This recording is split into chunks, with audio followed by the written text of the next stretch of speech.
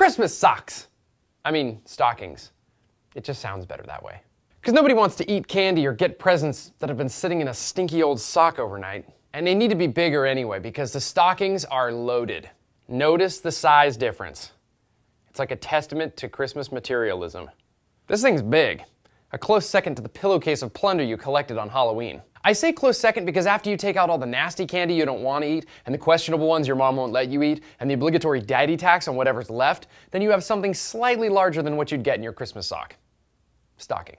At Christmas, when we were kids, your stocking was fair game the minute you got up. While mom and dad lounged in bed, we'd be well on our way to a sugar-frenzied high, followed by the unavoidable stomach pain that came from force-feeding ourselves half our body weight in sugar. In later years, we started a slightly different tradition. We'd get our candy in our socks, stocking. But at the same time, my parents would throw in an exotic fruit of some kind, or a vegetable. While it might sound lame to all of you, try imagining the fun of opening up a coconut on Christmas morning. That was hilarious.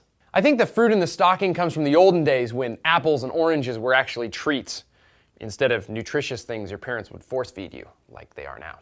There's really no limit to what you can do if you just think outside the sock. I mean, we've had turnips, papayas, mangoes, plantains, starfruit. And you don't have to stick with just fruit. Experiment with different foods from different cultures. There's lots of exotic stuff out there that you can just throw in to make the holiday special. Like escargot. Really, it's all the rage in Europe. Come on, eat your Christmas snails. And you can eat them before mom. Or oysters. There's another great one. Oysters.